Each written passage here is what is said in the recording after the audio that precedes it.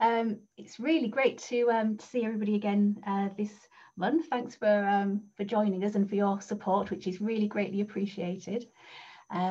Just going to see if I can remember to stop my video so you don't have to watch me. You can see the slides instead.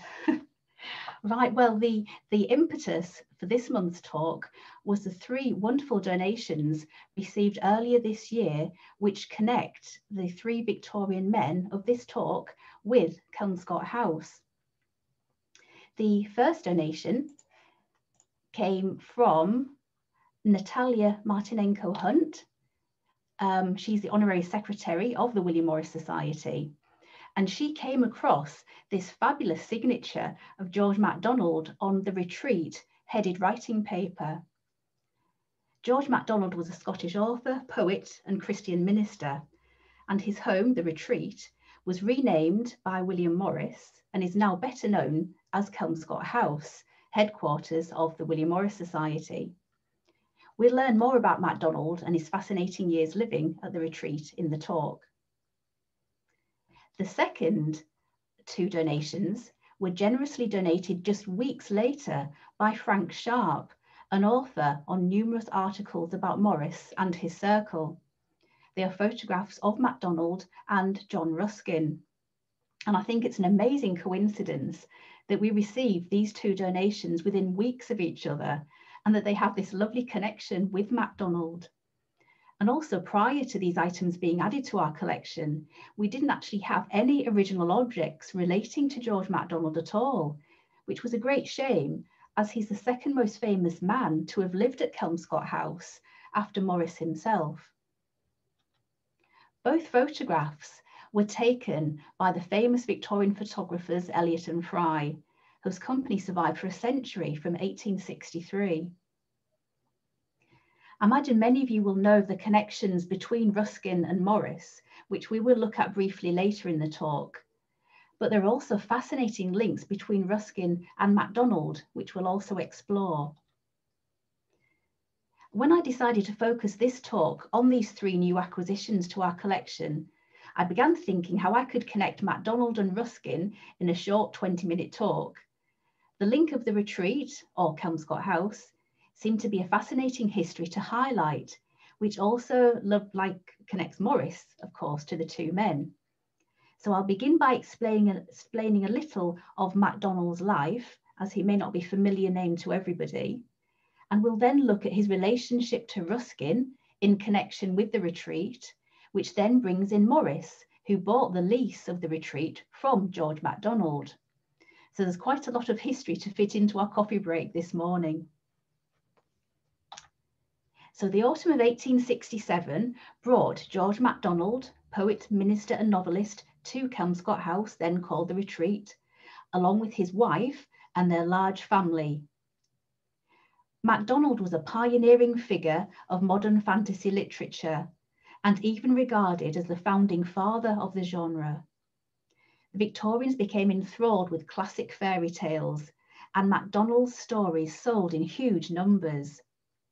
He was a major literary influence on many notable writers, including J.M. Barrie, Elizabeth Yates, the sister of W.B. Yeats, who attended Morris's socialist lectures at Kelmscott House, Mark Twain, L. Frank Baum, author of The Wizard of Oz, G.K. Chesterton, C.S. Lewis, Edith Nesbit, J.R.R. Tolkien, and Lewis Carroll. And although no longer a household name like Morris, it has been argued that he was better known to the general reading public in his own time than Morris, and made a huge impact on those literary figures.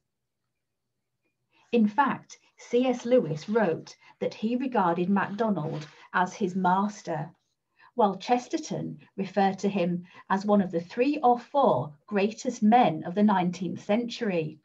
And he cited The Princess and the Goblin, a book written while Macdonald was living at the retreat, as a book that had made a difference to my whole existence. However, Macdonald is best known as the literary mentor to Lewis Carroll. And here he is photographed here by Carroll with his eldest daughter, Lily, who was friends with Kate and Ellen Terry, the actresses. It was actually through George Macdonald's advice and his children's enthusiasm for the story that encouraged Carol to publish Alice's Adventures Underground, later renamed Alice in Wonderland. At the time, the manuscript was approximately half the size we know it today, and it was Macdonald who encouraged Carol to lengthen it. In fact, Greville Macdonald, the first of the children to become friends with Carol, declared that there should be 60,000 volumes of it. And here he is, photographed by Carol. Lewis Carroll, one of the finest Victorian photographers, created photographic portraits of all of the Macdonald children. And here we have Carol himself, photographed with Louisa Macdonald and 4 of her children. And I wanted to include this because it's such a sweet photograph. This is Irene Macdonald, again photographed by Carol, who gave the picture the title, "It Won't Come Smooth." And hopefully you can make out she's going to try brushing her hair with her mirror in her hand. It's been suggested that the photograph was to illustrate his poem, Those Horrid Hurdy-Gurdies, which goes, "My mother bid me bind my hair and not go about such a figure. It's a bother, of course, but what do I care? I shall do as I like when I'm bigger." And as well as friendships with some of the greatest writers of the 19th century, the Macdonalds were also in the centre of artistic circles. And the artist to have the most impact on Macdonald was Arthur Hughes. Hughes met Macdonald in 1859, introduced by the sculptor Alexandra Munro. But it was in the year that Macdonald moved into the retreat that the collaboration between author and illustrator began. Their working relationship was both successful and productive, resulting in Hughes producing over 200 illustrations for several of Macdonald's children's stories, including this one here. Another interesting connection with the Hughes family is that one of Macdonald's daughters, Mary, was engaged to the artist Edward Robert Hughes until her early death in 1878. Edward Robert Hughes was the nephew of Arthur Hughes, and his most famous works are Night with Her Train of Stars and Midsummer Eve, which have been reproduced countless times as greetings cards. Macdonald wrote 2 of his best-loved works during his occupation of his riverside home. At the Back of the North Wind that we have here in 1871, and The Princess and the Goblin a year later. But the finest collaboration between Macdonald and Hughes was the former, At the Back of the North Wind, considered to be one of Macdonald's masterpieces. It has particular associations with the retreat, as the book is actually located at the house, particularly the coach house adjoining the building. The story involves a young boy named Diamond, who is befriended by the North Wind and carried along on many adventures. His bedroom is located in a loft above the coach house. We also know that the coach house was used for a time as a stable for the Macdonald's horse and their 2 Shetland ponies. And those of you who have visited Kelmscott House will be familiar with the adjoining coach house, where Morris would go on to house his Hammersmith carpet workshops and later have his socialist meetings. In Hughes's illustrations to the Back of the North Wind, he creates a fairy world in which heroes and heroines attain their goals through noble acts and adventures. And in this world, good always triumphs over evil. Macdonald also attempted to dispel the boundaries between the classes by using his characters to show it was the quality of the individual and their actions, not their social status, that determined their worth. Macdonald commented, "I write not for children, but for the childlike, whether they be 5 or 75. And here we have the North Wind as a beautiful woman with lovely pre-Raphaelite hair. And there's Diamond, the little boy, the hero of the story. And here they are again. Hughes had a great ability in creating a dream world, and his charming illustrations for Macdonald's book highlight his affinity for young people. Hughes was prolific in his illustrating and became a major figure in Victorian book illustrations. Their new home was a great success with MacDonald and his family. And here you can see Upper Mall on the left, number 26 of this picture, with the adjoining coach house to the very far left. In fact, MacDonald and his large family, consisting of his wife and their 11 children, found it, being the family so large, that they had to actually take the small adjoining house, River Villa, in 1875. That's the number 24 to the right. This offered a dual purpose of providing increased room for the MacDonald's large family and also enabling their great friends, Anne and Jane Cobden, the daughters of the Liberal MP Richard Cobden, to stay as extended house guests. Some of you may be familiar with Jane Cobden. She later became Jane Cobden Sanderson when she married Thomas James Cobden Sanderson, bookbinder of the nearby Doves Bindery, and later co-founder with Emery Walker of the Doves Press. The bindery was to the right, named after the Doves pub, which you can see in this illustration. The Cobdens also give an additional link between the MacDonalds and the Morrises. Jane Cobden was Lilia MacDonald's greatest friend, and the Cobden Sandersons were close friends of the Morrises, particularly Jane, who travelled with them to Italy in 1881.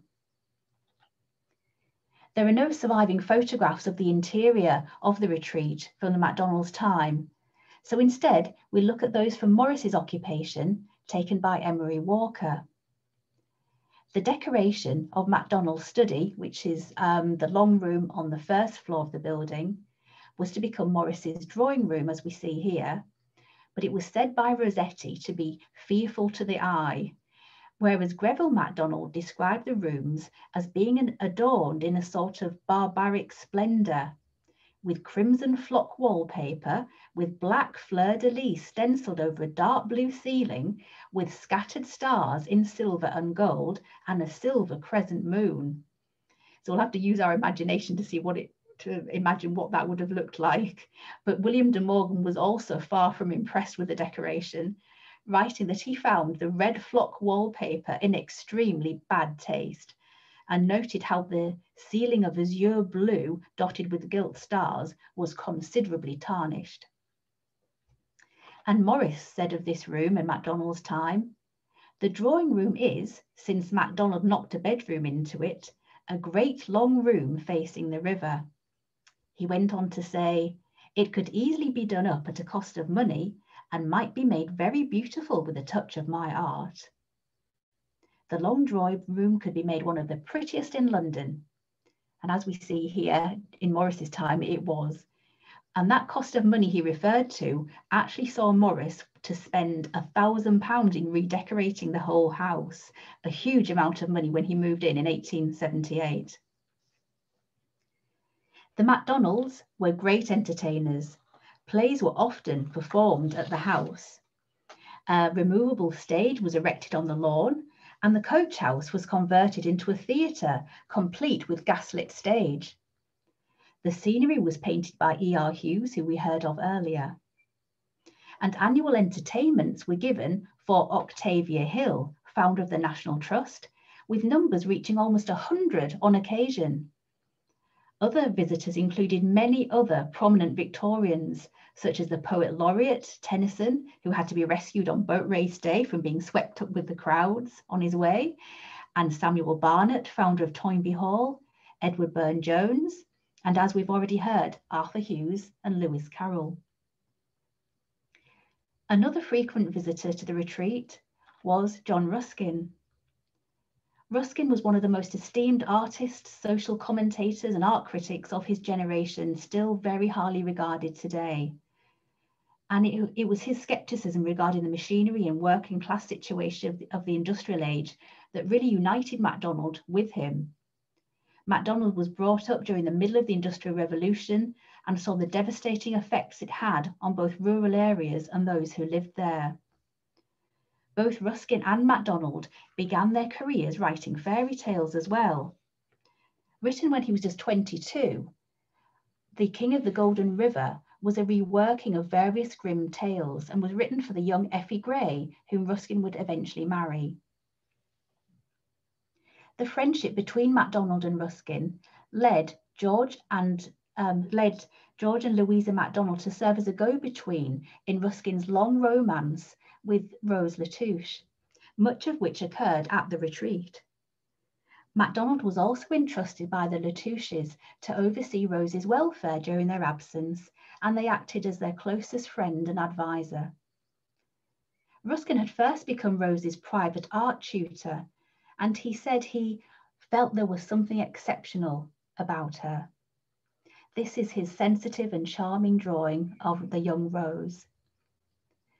Ruskin's interest in Rose grew into fascination, and their interaction consisted of extraordinary amounts of correspondence.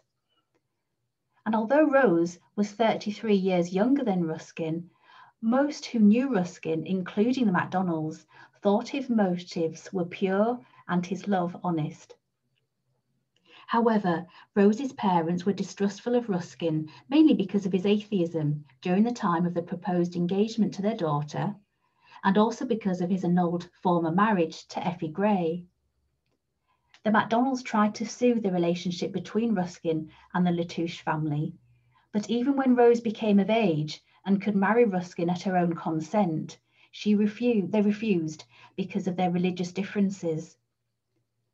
The whole sad situation had a profound influence on both of them. And in 1875, at just 27 years of age, Rose died in a nursing home. Various authors describe her death as arising from either madness, anorexia, a broken heart, religious mania, or hysteria, or a combination of these. But whatever the cause, her death was tragic, and it's generally credited with causing the onset of bouts of insanity in Ruskin, as shortly after Rose's death, Ruskin began to take part in seances, endeavouring to contact Rose's spirit. And one of these clairvoyants was described by Macdonald and led to Ruskin's disturbing apparitions, which lasted for several years. Greville Macdonald referred to this period in Ruskin's life as a breakdown, but looking back to July 1872, it's hoped that Ruskin gained some solace from what he described as his 3 days of heaven spent with Rose at the retreat. Sadly, the Macdonalds became gradually convinced that their riverside home was to be blamed for the family's poor health. 3 of the children later were to die from TB. Interesting as an aside, the family then went on to move for a short time to Great Tangley Manor in Surrey, which later Morris was to decorate as a coincidence.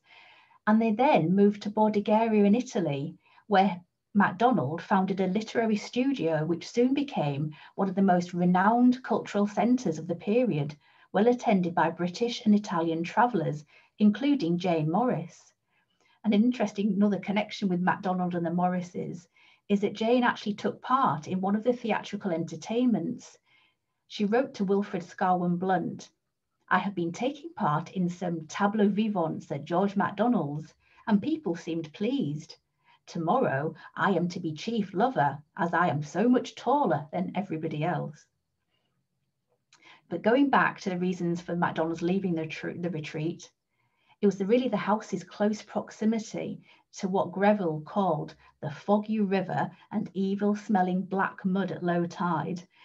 The family felt it made increasingly doubtful that the environment was wholesome, and they were constantly to travel later in life in search of cleaner air.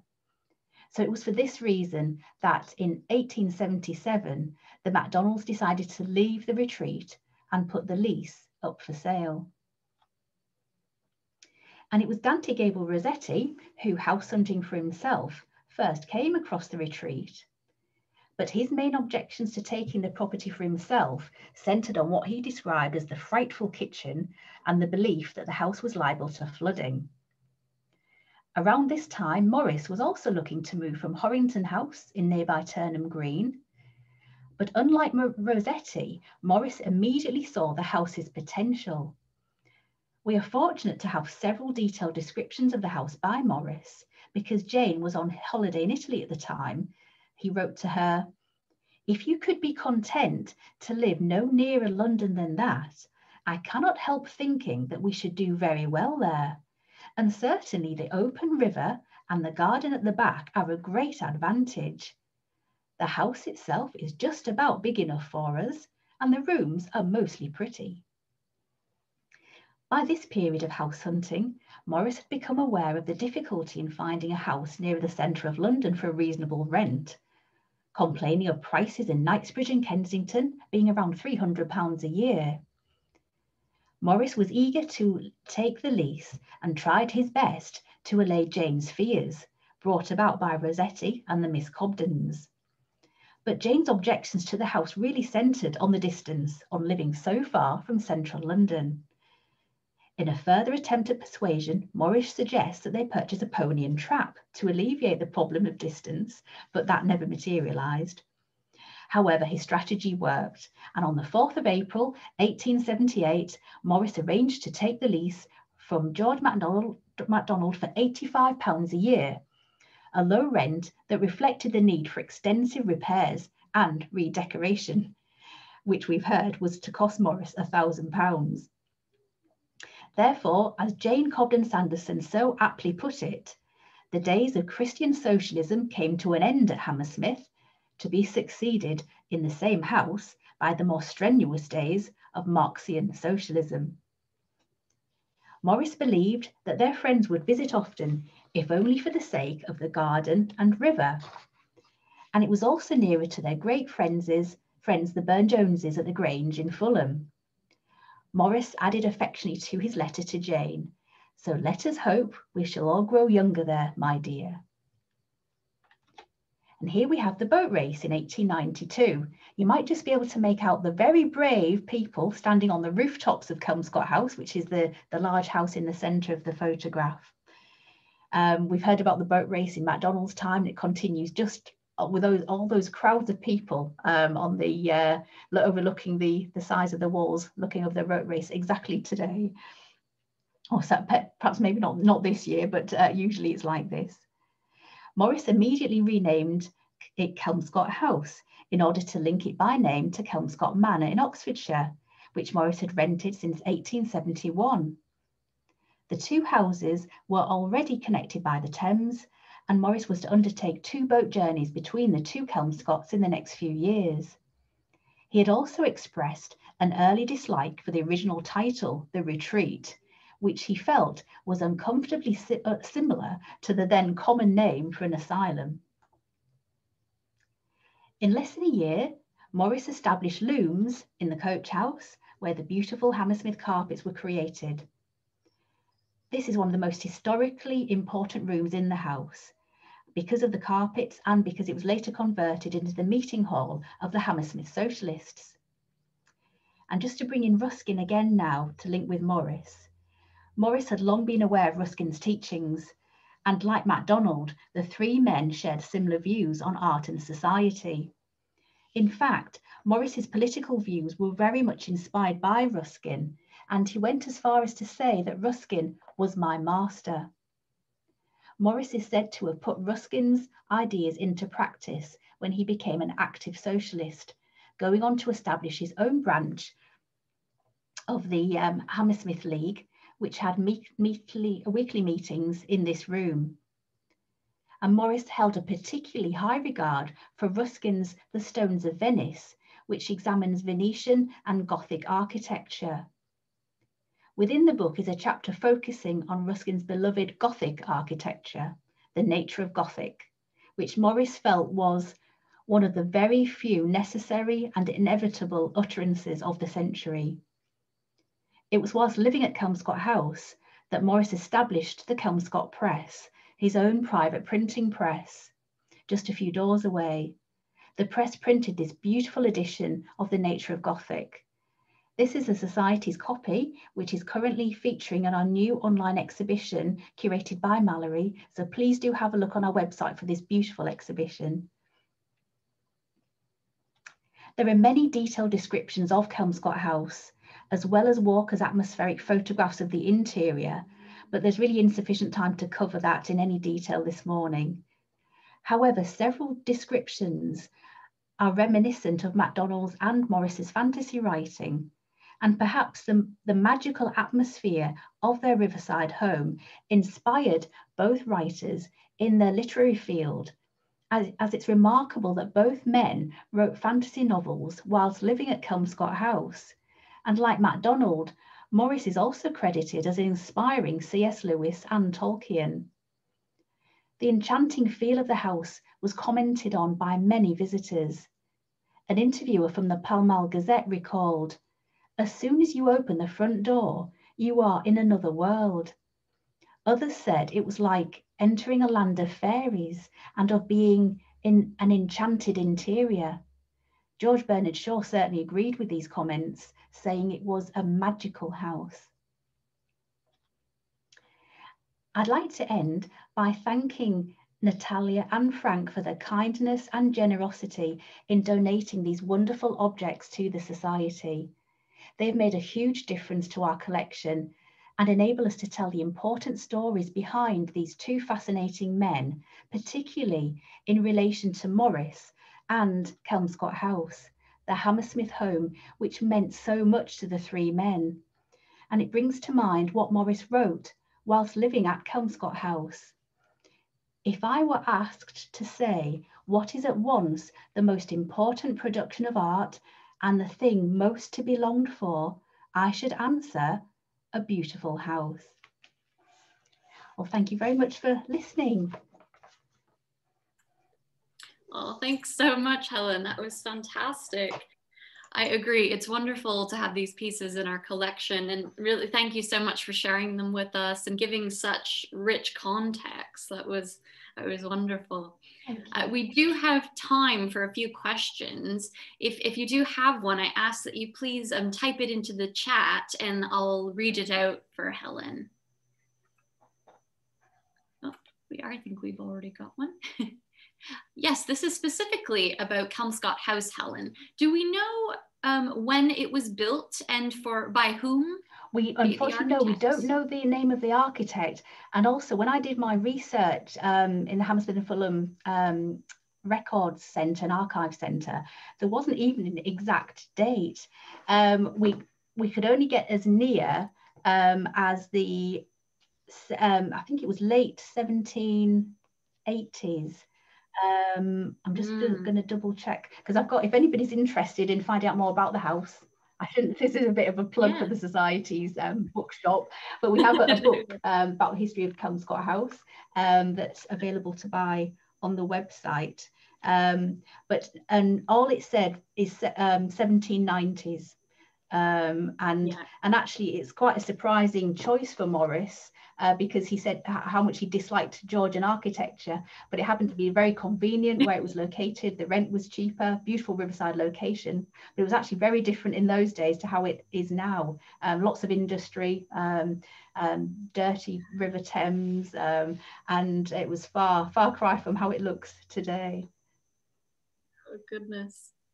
You mentioned earlier about the risk of flooding, which of course being so close to the Thames is a concern. Do we know if it ever got flooded when Morris was living there? It did, yes, it did get flooded. And actually when I mentioned that the looms for the Hammersmith carpets were hand woven, sort of hand knotted in the coach house, which you can just about see to the left of this picture, one of the carpets had to be rescued from the flood. And they had to take it out into the garden to be rescued. There were no descriptions of the damage of the flooding, but I can only imagine what devastation it was to cause downstairs, because those of you who have visited Kelmscott House will know that the Society has its office in the basement of the building. So you go to the left of the house and enter down some steps to get there. So if the water entered the coach house, I can only dread to imagine what the basement would have, how that would have fared. Since then, obviously, we've got the Thames barrier and so on, but it's always a little bit of a concern being just so close to the river. And of course, that was when Rossetti was house hunting. He thought about taking the lease of the retreat, but that was one of his main concerns. He felt the house was liable to flooding, and he was very right, as Morris was to find out. Oh dear, oh definitely. And you as well mentioned Lewis Carroll, and then as well that he was perhaps inspired by Morris. Are we aware of any direct connections between the two, Carroll and Morris? Not so much Carroll and Morris. The great connections with Macdonald and Carroll. There's not, I've not really been able to find anything about Morris so much, though. He went off, obviously Morris went on to inspire many other writers, like Tolkien and C.S. Lewis have been named of two of the main ones, but not, I'm not so sure about Carroll so much and Morris, just mainly Macdonald, I'd say. No, not to, those were such fantastic photographs that of Carroll and the Macdonald family. They were lovely. I haven't seen those ones before. Wonderful. All right. Well, I think those are our questions. Helen, would you like to tell us about the next Coffee with the Curator session? Yes, yeah, thanks, Valerie. So next month, we're actually bringing it forward slightly by a week. Instead of being on the third Tuesday of the month, it's actually going to be on the second Tuesday of the month, which is Tuesday, the 8th of June. And the reason for that is because we're linking in with Open Garden Day, which happens on the 12th. So we wanted our event to happen before that, so we can mention the talk then. And that talk on the 8th of June is going to be about William Morris and his gardens. So it's all going to be linking with Open Gardens. So we're going to hear about the gardens at Kelmscott House, the Kelmscott Manor, Red House, and so really the houses that Morris lived in. We're going to be hearing more about the gardens, the plants and flowers he had there, his descriptions of them, and to see some beautiful illustrations and photographs of those lovely gardens. Oh, looking forward to that. And as with this one, you'll be able to book for that on our website. And just to note, as you mentioned, Helen, with London Open Gardens, this year it is going to be entirely online. So do check out their website. They're going to be doing a fair bit of content, and we're doing this to coincide with their events program. So thank you for joining us, everyone. A tremendous thank you again to you, Helen, for such an interesting session. A reminder that if you came in a little bit late or you'd like to see this again, or indeed our previous sessions, they will be available on our YouTube channel. Wishing you all a great remainder of the afternoon. Take care. Thank you.